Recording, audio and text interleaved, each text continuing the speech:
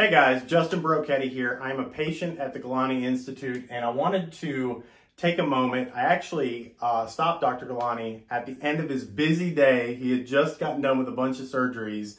I asked for a little bit of his time and he did me one better. He actually allowed me to videotape some of the questions that I had for him. So welcome, you get to join us.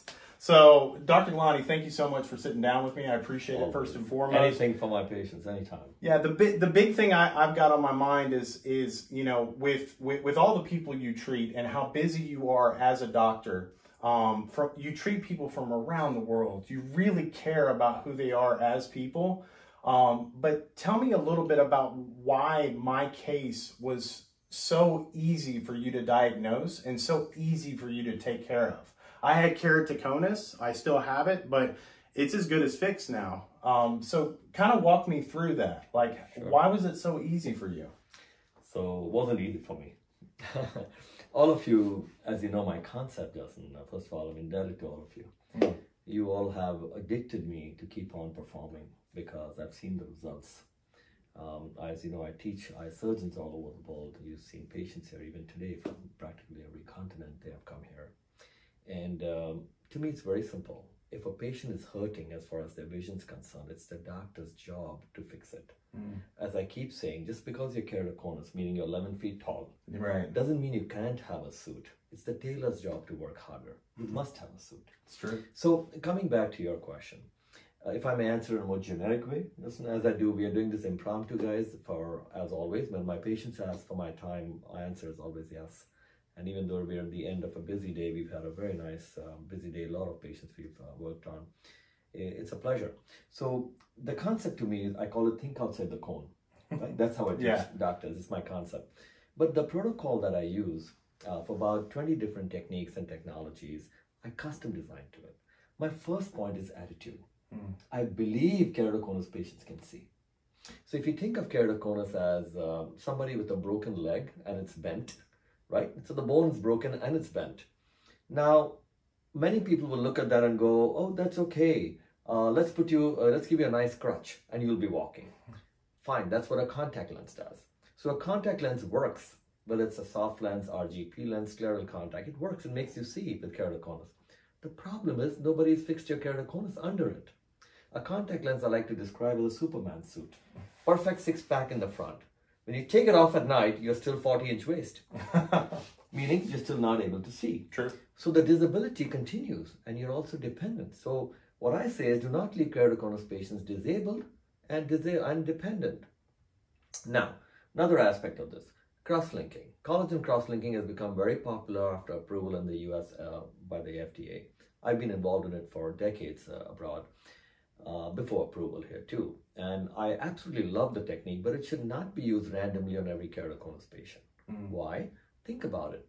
Think of keratoconus as a bent back, okay? Kyphosis we call it. Or even a bent bone, since we're talking about bones, all right? Bent bone and a broken bone. Thin, right? It's broken. And let's say it's bent like this. Now by cross-linking, what you're telling the patient is, when I do this cross-linking for you, it won't bend anymore. Yes, but understand one fact. They haven't straightened you yet. So all your life you will still be bent, meaning you're still disabled with the cross-linking. Yeah. So my whole concept is first fix the vision of the keratoconus patient. Make it straight. Make the bone straight, align it, fix it. Then put the cement or cross-link it and make it permanent. How simple is this logic? That's perfect. So this concept, Justin, I call my kyphoscoliosis or keratoscoliosis concept. Kerato is cornea, scoliosis is bent spine, right? Keratoscoliosis concept. So cross-linking, very important, but you must use it to permanentize something you have corrected, first. Second, it should be used in those patients which are not ready for surgery, like young patients who are still changing, all right? So contact lenses are very important, sure, but to be used after surgery has been done. So first use for contact lenses, whatever kind, scleral, RGP, are to be used in patients who are not yet ready for surgery, young patients who are still to become stable. And two, after someone performs surgery to help you, residual vision can be got with the scleral contact. Great job. But do not put it on first and leave the patient disabled underneath and then send the patient to me like today. You saw these keratoconus patients who came in from London, Jordan, California, New York. They've all come to a point where it's so damaged. Yes. Because they kept on and on wearing contacts. Besides, those contacts are so expensive. You know that, thousands of dollars for decades. Right. And underneath that, your cone is getting worse and worse, and you're crossing my visual potential, now going into structural. This is important, Justin. Sure. So all my 20 techniques and different technologies, I break into two simple categories. Okay. Visual and structural. Got it. Visual is just when patient has capacity to see despite the keratoconus. Meaning, when they wear glasses or contacts, not scleral contacts, but soft contacts and glasses, and they're seeing even 20/30, 20/40, even 20/20. These patients I can bring in most cases to even 20/20 without glasses and contacts. Gotcha. By using my visual techniques, LaZrPlastique, ICLs, cataract-based techniques with new generation lens implants, piggyback lens technologies, all these things I can use which are visual category and keep keratoconus patients at perfect vision or best vision I can without any glasses. Sure, yeah. Once they cross the visual category and they become structural, meaning now, having worn contacts for so long, they've developed scars, the cornea is less than 200 microns, they have no capacity to see with glasses and soft contacts, now you're structural. Now I have to use structural surgeries to make a new foundation, which is intacs that I didn't do, special rings that I do, or I may do a lamellar graft for you, or I may do cross-linking combination techniques where I have to now create a new foundation, which is stable. Once that foundation becomes stable and measurable, just two words, stable and measurable. Okay. Now I can make you visual. Let's go. Because I corrected your foundation. Actually, you, Justin, are in a perfect example of this. His left eye was so advanced keratoconus by the time his doctor sent him over, I did a structural surgery for him. We did the special intact technique, the smile concept, remember? And by doing that now, we have brought him to a point where he has become so measurable and stable, as I measured you today, he can read right up to 20/20 minus line. So guess where I'm going now? LaZrPlastique, a visual surgery, and free him up. His right eye is still visual keratoconus. So I will go straight to vision surgery and give him freedom. Remember again, keratoconus cannot be guaranteed the outcome because it is an abnormal eye. But I want doctors to fight for y'all because I have seen these results. You saw patients even on your day one post-op, right? The next day from surgery from all over the planet, you were sitting and chatting. Well, and that actually leads me to my next question. You know, there was so many people from so many different backgrounds, and we had all agreed that based on what you had done for us, that there had to be some kind of trick to you.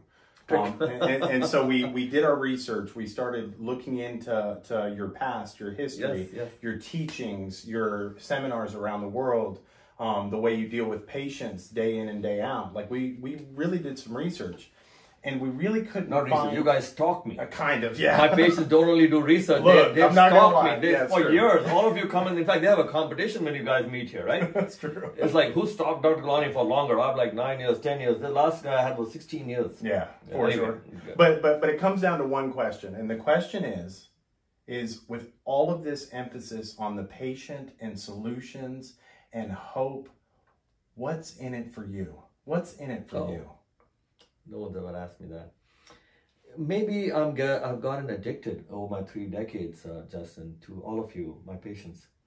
I have seen results. I mean, how long have you been here now? 2 hours? 3, actually. 3. Yeah. And here's the best part. Nobody waits here. You've been 3 hours with me. Yep.